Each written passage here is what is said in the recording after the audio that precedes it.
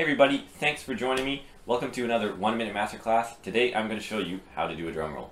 So first thing you want to do is you want to play near the edge of the snare drum. After that, you want to mess around with your snare throw, loosen the snares to get a longer sound.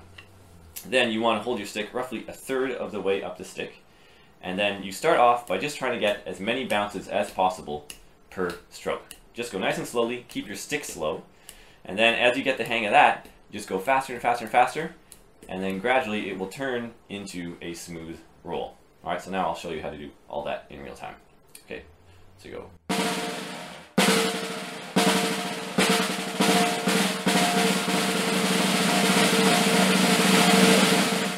Alright, so thanks again for joining me. I'll see you next time for another 1-minute masterclass.